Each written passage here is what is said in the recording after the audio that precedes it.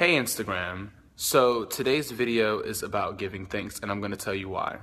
So we live in such a cyber kind of world, real tech savvy, to the point where things are distributed fast and it's pushed in your face to kind of process it pretty fast. I think that it is important that we need to teach our kids, youth, etc., more so than what the telephone is teaching them, more so than what Instagram is teaching them. We need to know our history. We need to know history in every way, shape, or form.